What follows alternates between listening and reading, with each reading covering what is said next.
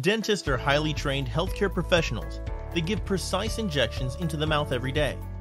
In the midst of a pandemic, it's particularly important for the dental community to consider our role in vaccine distribution.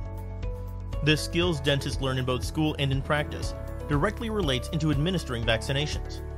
Both dentists and their staff are trained in responding to adverse health reactions and medical emergencies, as well as working with anxious patients.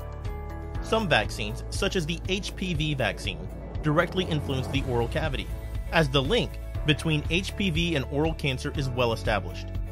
As far back as 2009, dentists were given emergency authorization to vaccinate against the H1N1 influenza variant. Since then, more and more states across the country are beginning to allow dentists to administer vaccinations.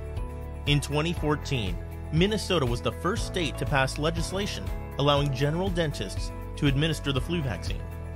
The bill passed as a way to target the state's access to care needs. Every year, more than 27 million people visit a dentist, but not a physician. People will often visit their dentist several times a year, which would significantly increase vaccine accessibility if dentists are allowed to vaccinate.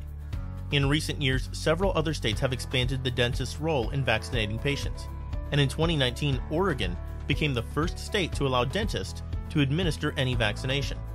As more COVID vaccines are being made available to the public, there has been a large push for dentists to administer these vaccines, as well as an accelerated interest in allowing dentists to administer more broad vaccinations.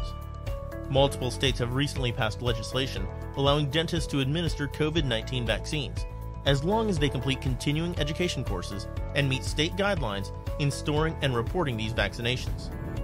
After polling 183 dental students in Wisconsin, 85% were in favor of allowing dentists to administer vaccinations, and 83% said they would be willing to administer vaccinations in their future practices.